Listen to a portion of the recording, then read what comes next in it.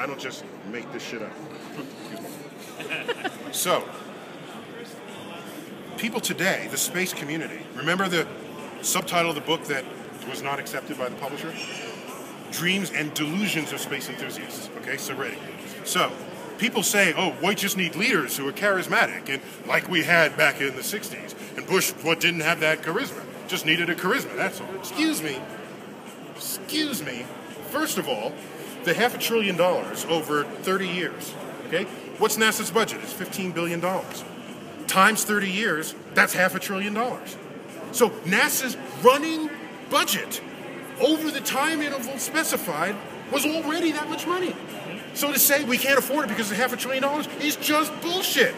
Okay? It made a single day's headline because $500 billion, who's going to agree to $500 billion? That is a 30-year NASA budget is $500 billion.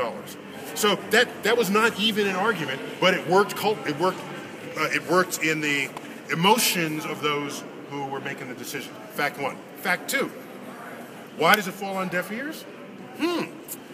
What else happened in 1989? I remember peace broke out in Europe. Holy shit, peace broke out. Bad for the space program. Why? Because NASA was born out of a war climate.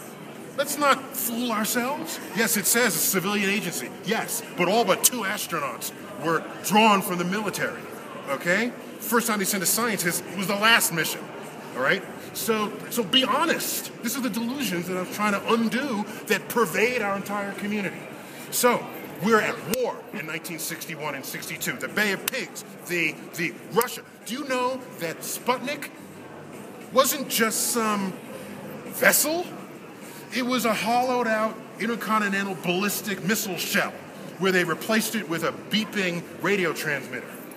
So, and they named it Sputnik, fellow traveler. Oh, isn't that nice? The military knew that was an ICBM shell. So, of course, we're going to react exactly the way we did. Spooked us. So, Kennedy, regardless of his charisma, was at war. And I spend a third of the book talking about the great drivers of expensive things that cultures have ever done. Number one on that list is war. Number two is economics. The promise of economic return. So say, I don't want to die, and I don't want to die poor, right? Third one, which is not common today, is people did things for kings and for gods. All right, so that's how you get the pyramids. Very expensive tombstone, basically, for the pharaohs. The cathedral building in Europe, that's for God, okay, the Christian God. So you look at motivation to do really expensive, time-intensive, human capital-intensive activities. It is only drawn from those 3 forces. It has never been, oh, because we're explorers, oh, because we want to learn science.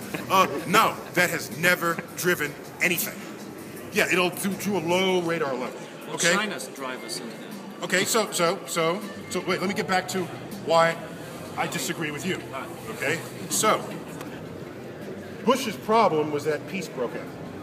Had we still been at war and there was some perceived threat, we'd be on Mars today.